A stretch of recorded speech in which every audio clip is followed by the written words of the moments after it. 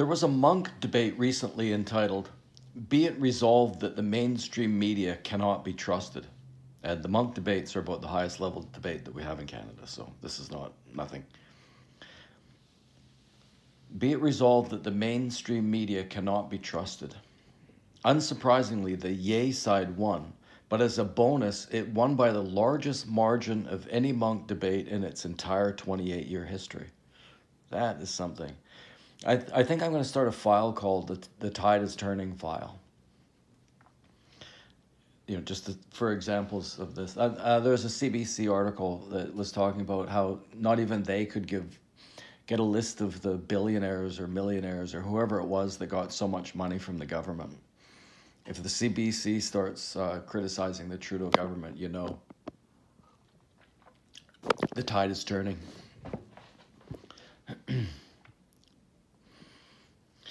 More troubling, though, is the fact that the debate was over whether or not the mainstream could be trusted in the Western world as a whole, not just in Canada. The answer to that second part was answered by the fact that the possibility that the Canadian media might be trustworthy generally did not come up.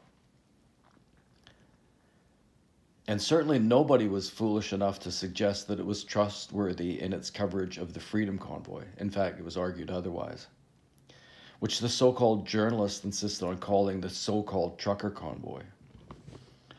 Here's how Douglas Murray put it.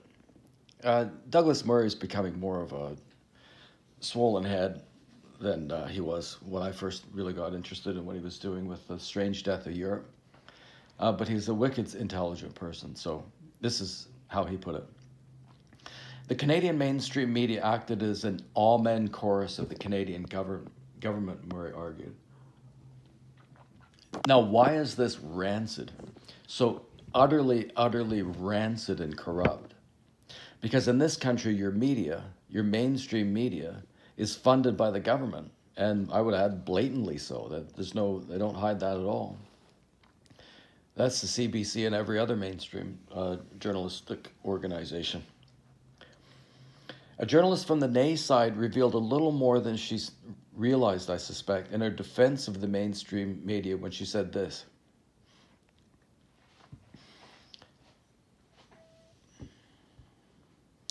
I showed up at the Ottawa protest kind of expecting the sort of things that I've seen at Donald Trump rallies. This is a woman working for the New York Times. Not exactly a right-wing rag. I showed up at the Ottawa protest kind of expecting the sort of things that I'd seen at Donald Trump rallies, at various events, or at various even further right-wing events, and didn't find it. I was really quite astonished, and I told my editors that this is what I found, and they said, "Great, that's more interesting than what we thought you were going to find." And it was more interesting, she said.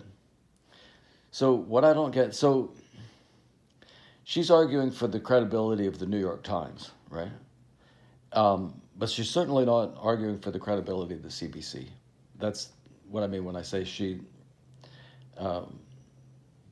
revealed a little bit more than she thought, I think. How about this one?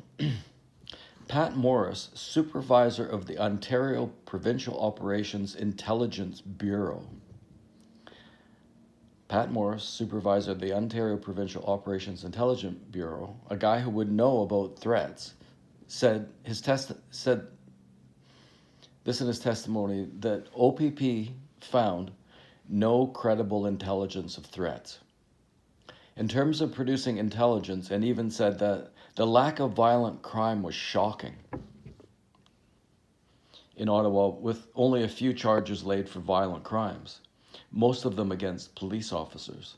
And there's that woman that smashed a protester in the face with a microphone a while ago. That was a violent crime. So isn't it quite amazing that supervisor of the Ontario Provincial Operations Intelligence Bureau said that it was shocking how little violence there was. And this is key. And I saw him say this. Morris also said he found it problematic to hear certain identified politicians and members of the media claim that the protests were being influenced by Russia or American sources or even President Trump, when he never saw proof of that. And he would know. He's the guy that would know. The lack of violence was shocking. That statement is in itself almost shocking. Presumably what he meant by that is that in such a large group of protesters protesting over such a long period of time, he would have expected serious criminality to have occurred. Sorry, my stuttering is coming from both me and the way that this is written. My apologies. What is even more interesting that he found the protest much less radical than she expected. I'm sorry, I'm talking about going back to the New York Times writer. What is even more interesting that she found the protest much less radical than she expected, which goes toward the argument that it did not need to be violently disrupted, is the question of where she got the idea that the protest would be worse than it was. The CBC, the mainstream media, perhaps? What do you think? A compliant media that will do lying for you, paid for by taxpayers who generally speaking hate you, must be any sadistic authoritarian's wet dream, although more satisfying than simply brainwashing them into submission. So I wasn't going to do this right away, but the sadism angle, I think, is you can't understand what's happening. You know, this entire mess, whatever you want to call it. I think you know what I'm talking about by now. Check a YouTube video called Christy Freeland, I'm Not Speaking, and it's by, the channel name is Justin Trudeau Corruption. Okay. Larry Brock, a Conservative MP in committee, and you have to watch the committees. You have to go to this guy's garage. If you don't watch committee meetings, you don't know what's happening in Canada. I don't think so. I don't think it's possible. So anyway, you can find this interview or this questioning, really. I mean, what you've got here is an opportunity for politicians to force other politicians to actually answer questions. That's what committee's for. And that's where she was. We're finally going to get to the bottom of some things. So Larry Brock, Conservative MP, he said, on March 21st, 2022, the CBC, without any explanation, without any apology, without any clarity, retracted their story regarding the funding of the protest. You were aware of that, Freeland. This is in the middle of a conversation. Anyway, Freeland.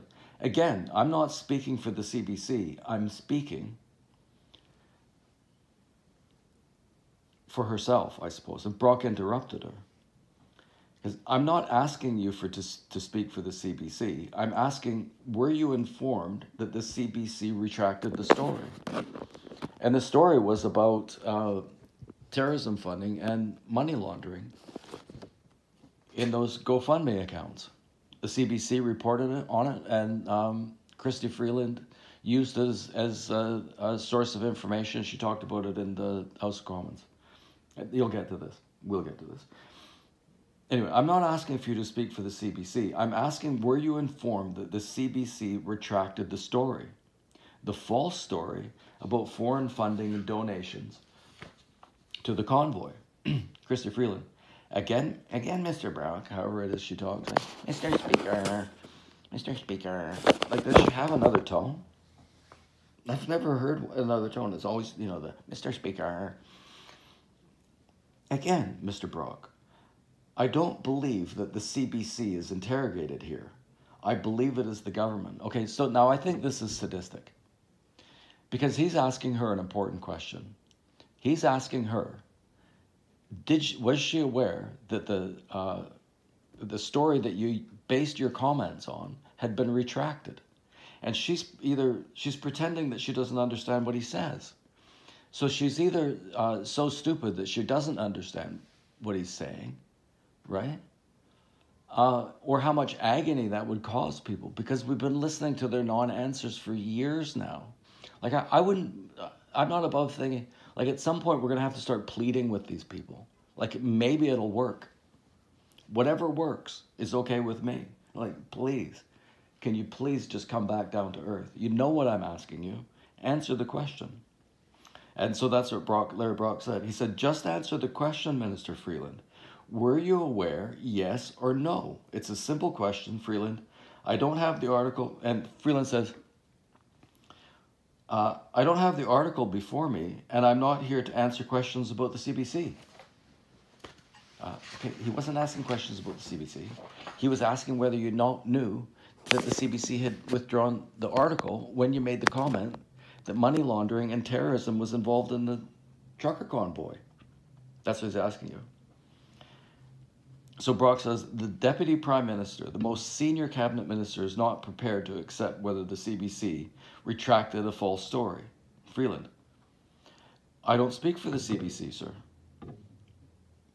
Larry Brock, you relied upon that story from the CBC and shared your concerns with Canadians regarding the terrorism funding and money laundering. Your words, correct? And Freeland said, like, this is when it just gets into the point where you're just thinking, you know, can I take this anymore? She says, I want to be very clear, right? One of those ones. Sorry, I've lost. Let me be very clear. My principal concern when it comes to the illegal occupation and the illegal blockades is the economic harm, which was exaggerated. During the whole time that those borders were closed, trade between the United States and Canada went up. Most people don't know that, of course, because mainstream media wouldn't tell them, but that's true. It would have gone up more than it did with the blockades, I'm sure. But compared to the year previously, it had gone up. And there was a kerfuffle about that too, like whether they had, when they complained about the economic harm, whether they actually had any figures to deal with. To, you know, what figures were they relying on, and they didn't have any. Anyway, so she says, my principal concern when it comes to legal occupation and the legal blockades is the economic harm. That's her response to a series of questions designed to figure out whether or not she knew that the CBC was false when she talked about it in the House of Commons and probably in other places. And she didn't seem afraid, right? She didn't seem afraid. She seemed perfectly confident seeing this. And Larry Brock is a pretty intimidating big guy, but you can see the pain in his head. Like, I think this is a big part of it. Do they actually know the pain that they're causing us? You know, it's not nice to hear about late onset gender dysphoria, is it? Because you're hearing about adolescent girls having their breasts removed. They're becoming infertile, right? That hurts. And I really actually think that they know it. How could they not know it? Like, would you expect that human beings wouldn't understand that hearing about this would cause pain?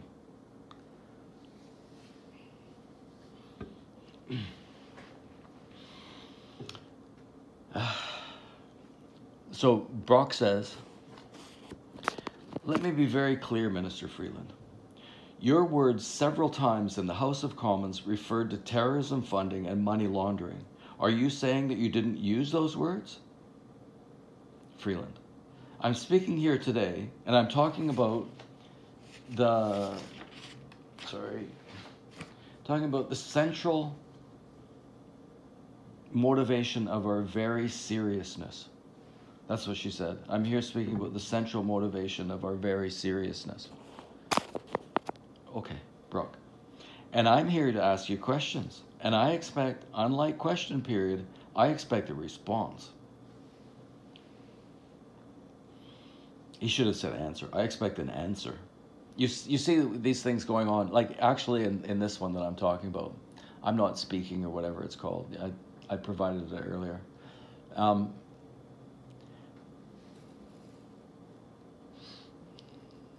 Someone will say, Mr. Speaker, can we deal with this situation because this person isn't answering the question, and then somebody on that side will pipe up and say, she is answering the question. Well, no, let's sort it out, okay? If I ask you what color was the truck, and you say the fish jumped off the bridge, that's not an answer, right? Like, let's strip it down. Let's get down to answering questions. I mean, that has been torture. Who hasn't been tortured by listening to the non-answer questions? I know that this is a new angle that I'm taking on this, but no, I think that the sadism angle is really, I think it gets to the heart of it. I don't think you can understand it without understanding this. And I'm going to use that theme a lot of times because I've realized that I'm not going to be done with these little presentations anytime soon. So he says, do you recall using the words terrorism funding and money laundering in the House and reporting it outside the House? Yes or no? Freeland says, I believe that if we were in a court of law, this would be called badgering the witness. And she actually looks smug. I think she's stupid. Honestly, I think she's stupid.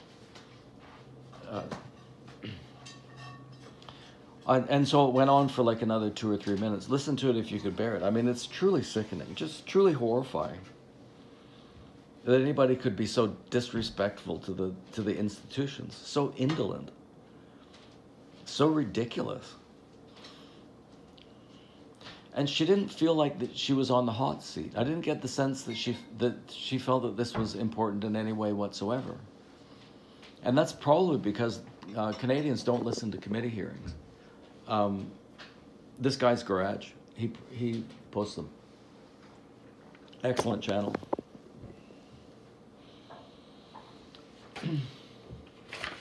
Okay, I'll go back to the thing.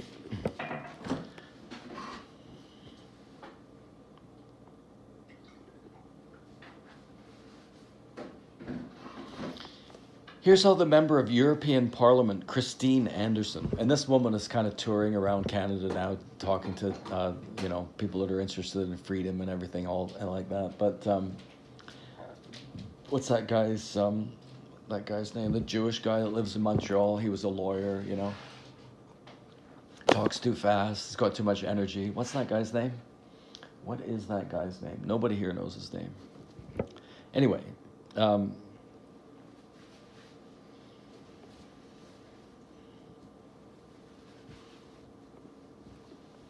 Yeah, he was talking about it. God, I can't remember his name.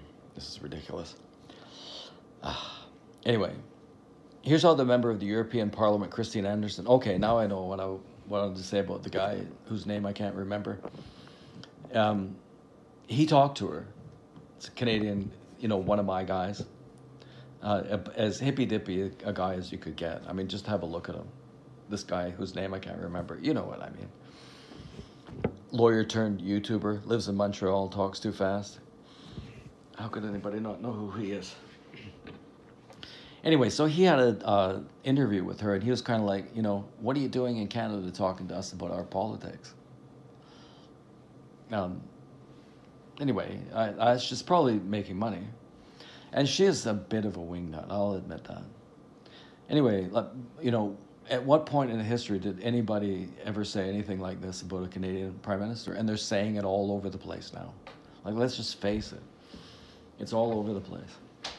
She said, Prime Minister openly admires a Chinese basic dictatorship who tramples on fundamental rights by persecuting and criminalizing his own citizens as terrorists just because they dared stand up to his perverted concept of democracy.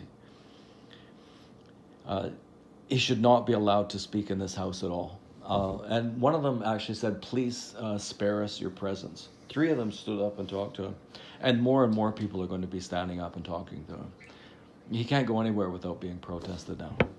Like, there's a momentum here now. And the tide has turned. And that's in a way a frightening thing as well. You don't want people too angry, pushing for change.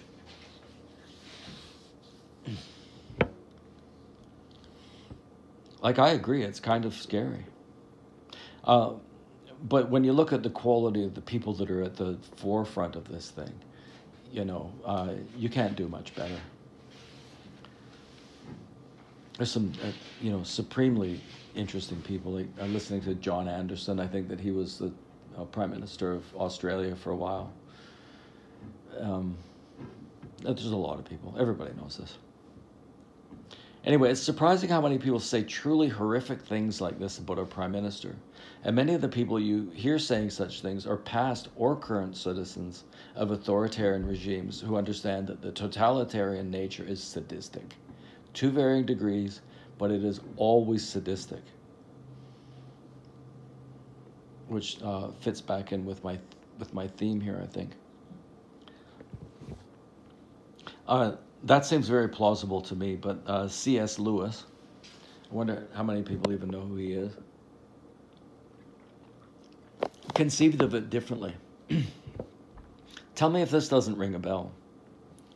Of all tyrannies, a tyranny sincerely exercised for the good of its victims may be the most oppressive. It would be better to live under robber barons than under omnipotent moral busybodies. The robber baron's cruelty may sometimes sleep. His cupidity may at some point be satiated. But those who torment us for our own goodwill torment us without end, for they do so with the approval of their own conscience. They may be more likely to go to heaven yet, or at the same time, likelier to make a hell of earth. C.S. Lewis was a Christian. That's a totally Christian interpretation of what they're doing. I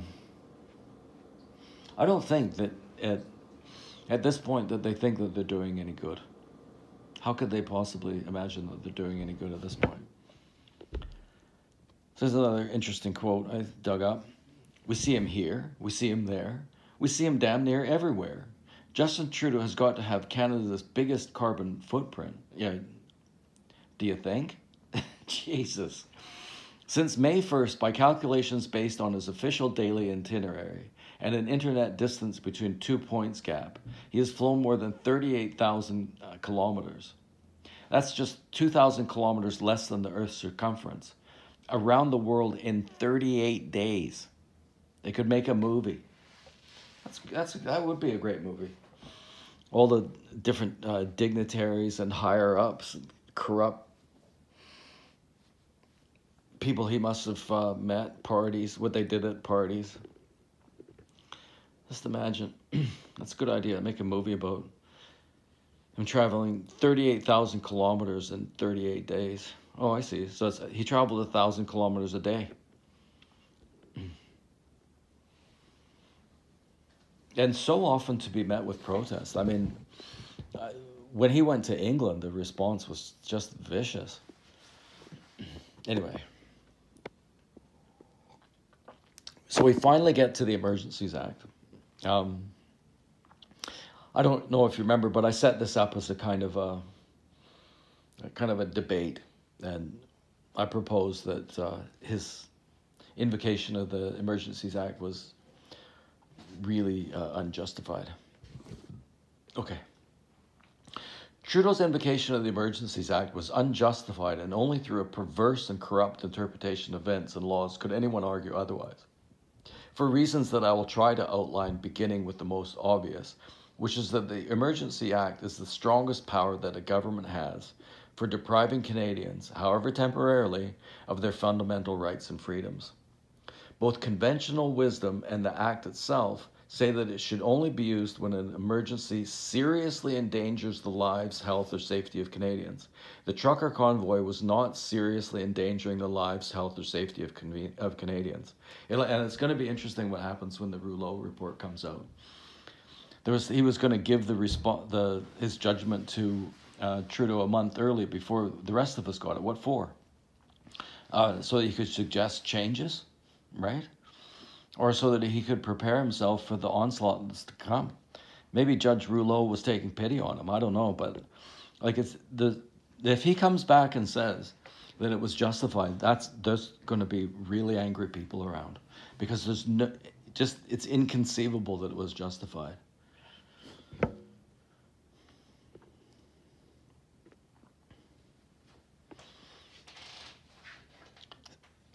It should only be used when an emergency seriously endangers the lives, health, or safety of Canadians. That's the law, and cannot be effectively dealt with under any other law of Canada.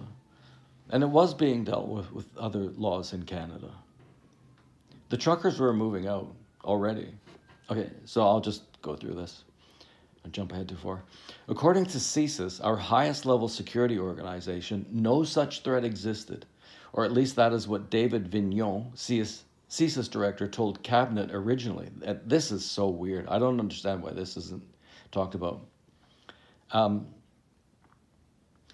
This had been a cornerstone of critics' accusation that the threshold had not been met, is that David Vignon had gone to the Cabinet and told them that it hadn't been met. So we figure, well, that kind of settles it, doesn't it? But then towards the end of the public hearings, that had been going on for about 7 weeks at that point, and the committee hearings for months.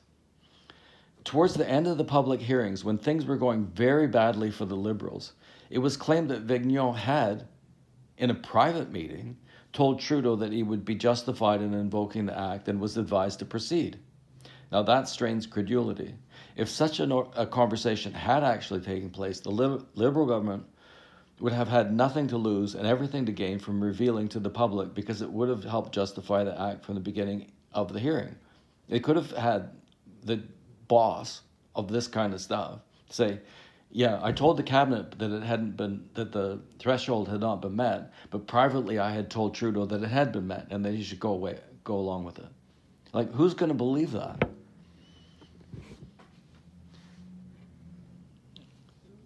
Our criticism of the invocation was based largely on the fact that he had told the Cabinet that it wasn't justified. And now he's saying that, all that time ago, he had actually told them in private that it was. So why wouldn't Trudeau have shared that? It makes absolutely no sense.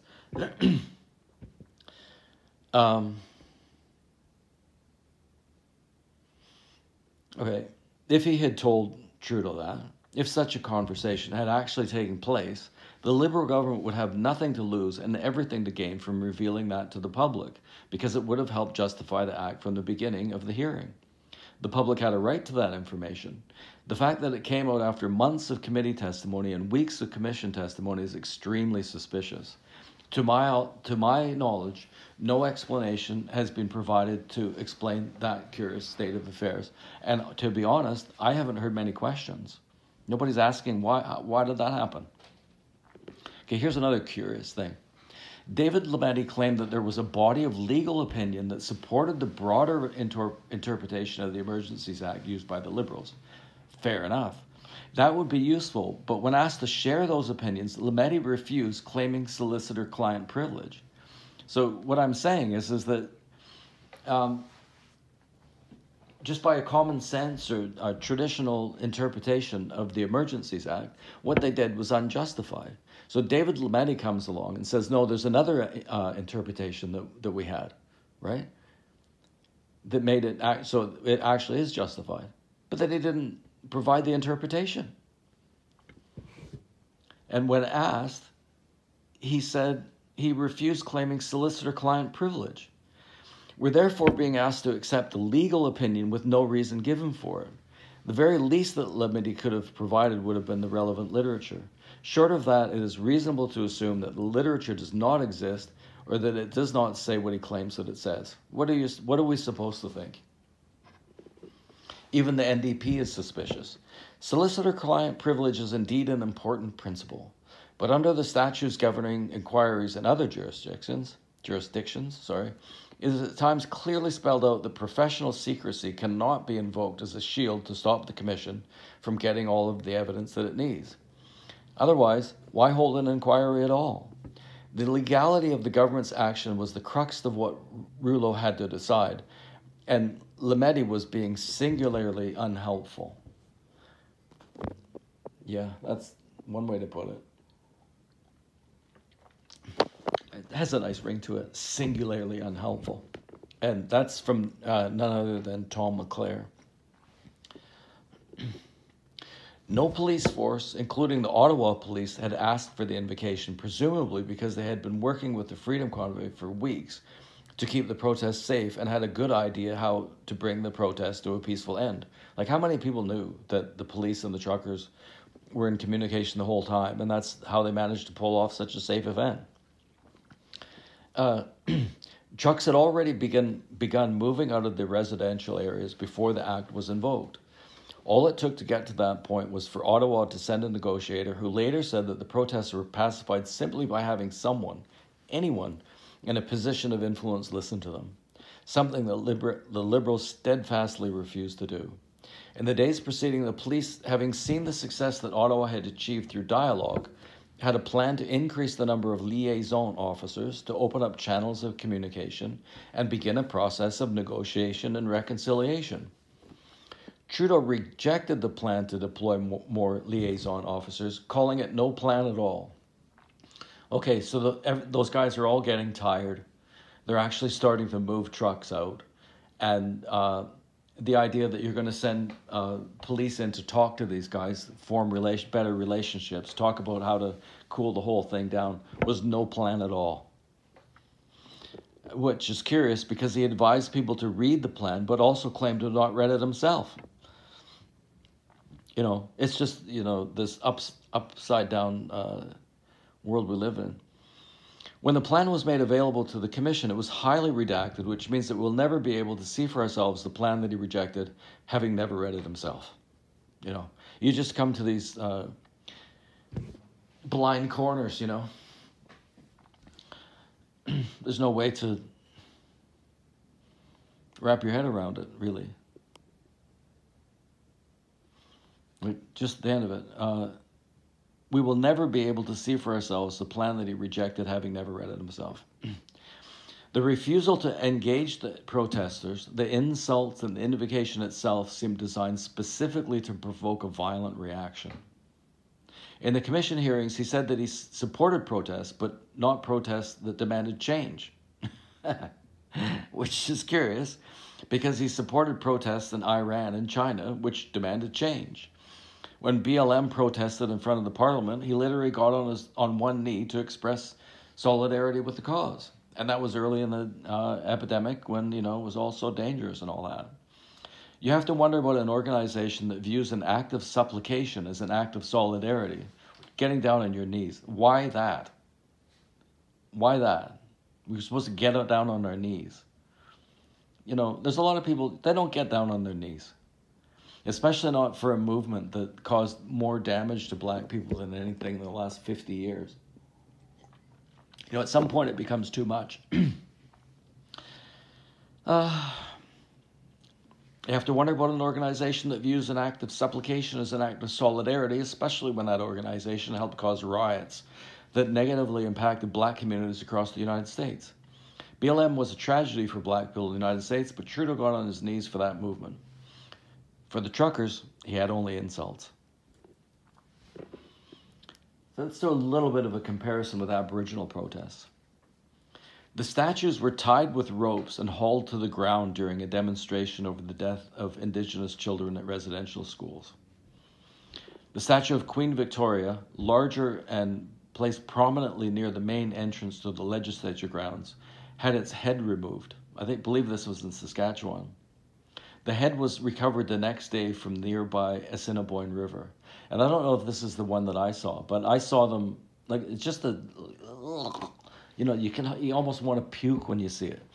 It was one of the queens, it was, I think it might have been Queen Elizabeth. These nut jobs show up, right? And I think that there were at least as many police officers as there were protesters. So the police watched them do it. The police watched them throw the rope around Queen Elizabeth, who I think, you know, it's going to look pretty bad around the world what we did there, isn't it? No, we allowed, right? I saw it. So they throw the ropes around this thing. They yank the statue down. The head pops off. And there's this kind of like, you know, they knew that they're supposed to, you know, be so thrilled. You know, they were so filled with pain and anguish over the negative treatment they'd suffered. And finally, you know, they'd broken down the boundaries and ripped down this symbol of oppression that, you know, would have been like glorious, right? But it was kind of like, There was a moment,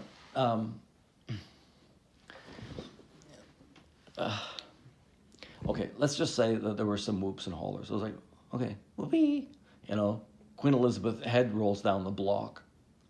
You know, I saw it happen. It's on YouTube. You can find it. Can you take a break? No. Can you keep it down a little bit? Okay, a smaller statue of Queen Elizabeth located close to the lieutenant governor's residence was toppled but left hardly intact. Yeah, okay. Yeah, they didn't pop Queen Elizabeth's head off. It was Queen Victoria, but they did drag it down.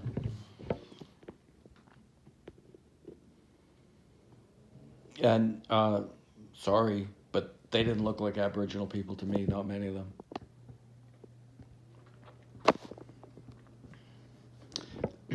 So that was in response to the residential schools. So let's recall that to date, not a single body has been exhumed. Let's also recall that during the time that the residential schools were open, most of the medical advances that keep people alive today did not exist. Canada experienced 2 world wars, a major economic depression, and, like the rest of the world, the Spanish flu. In the context of a discussion of the justifiable...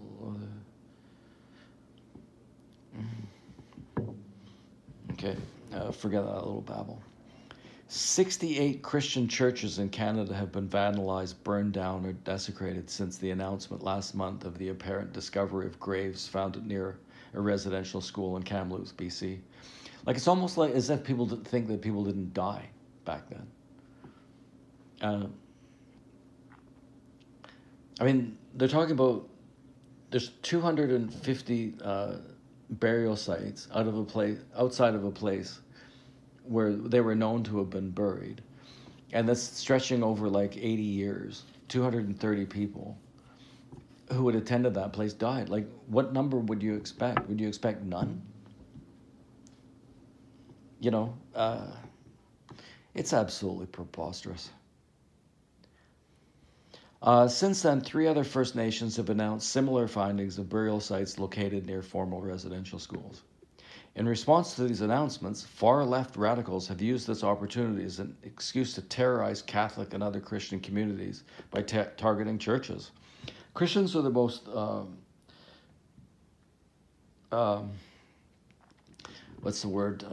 persecuted religious group in the world, and have been for a long time. I mean, especially in the Middle East, come on. 25 churches across the country have been lit on fire in the past 2 months. Many of them have been completely destroyed. Here's the transcript from a committee hearing in which CSIS was questioned about not including Aboriginal activists in its 2021 threat assessment.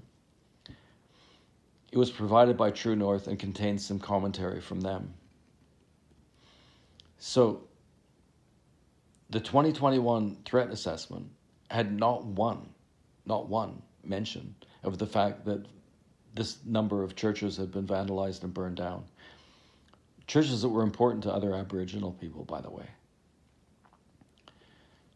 So officials with CSIS refused to give a straight answer as to why the church burnings were not included in its 2021 threat assessment report.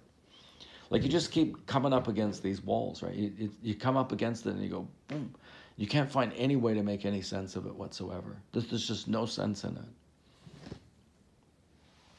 I just find it interesting because you do have extensive stuff in your report about ideologically motivated extremism, religiously motivated extremism, politically motivated extremism, and yet 30 churches being burned down in Canada last year didn't merit a mention, said Lloyd, this Conservative MP. Can you tell us if CSIS has ever reached out to show support and solidarity with the 30 church communities that were burned down in Canada in 2021? Like, wouldn't it be nice if the people who lived in those communities could have some sense that CSIS was looking for the people who burned them down? So the answer, what I will say is that the service is extremely concerned, blah, blah, blah. No, they didn't. Lloyd responded with reference to the Morinville church fire, which saw the Alberta community's century-old Catholic church burned down in June. It would be nice to have a statement of at least concern for those communities from CSIS, considering the fact that at 4 a.m. in the morning in my town of Morinville, 50 people had to be evacuated from their homes because a church was burned down. And there was a massive threat that a seniors' home apartments were going to be burned to the ground, Lloyd said. This could have been one of the highest mass casualty terrorist events on Canadian soil in our modern history, and yet it doesn't seem to have merited a single mention by your security service. So I want to put that on record.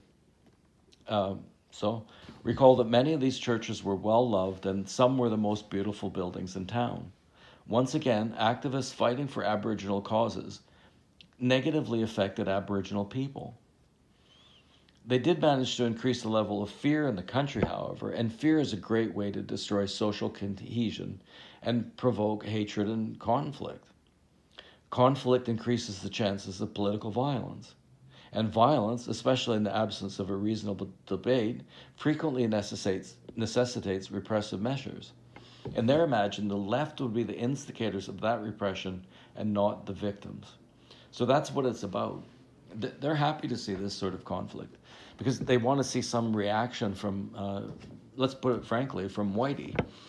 And then they'd come forward and protect us all from Whitey.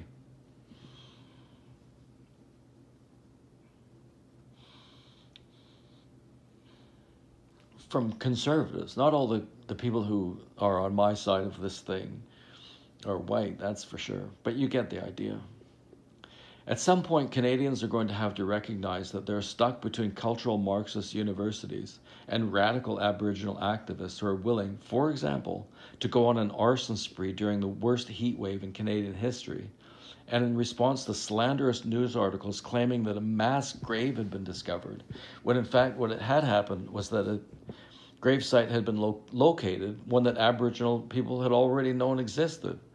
The graveyard had been open for decades through the Great Depression. World Wars I, and II, Spanish flu, and operated for much of its time before many of the most important medical advances that have been made today. Of course, there was a graveyard.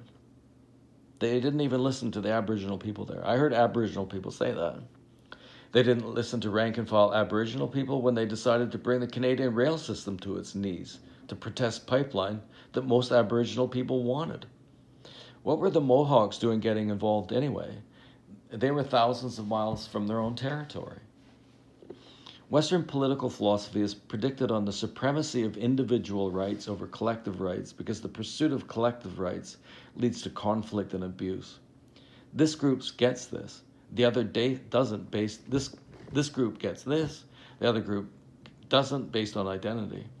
Aboriginal people are being colonized again, this time by cultural Marxists coming out of the education system. He who controls the past controls the future.